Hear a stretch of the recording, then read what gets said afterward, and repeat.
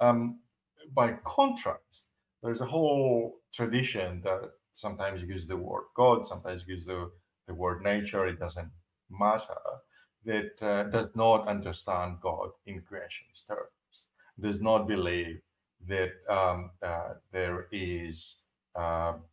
something that exists which is of a radically different ontological quality than what determines me, you, and the physical reality around us. Okay, so in that second sense, I think Spinoza does believe in God in that second sense, but that is the God of the ancient Greeks as well as many other religions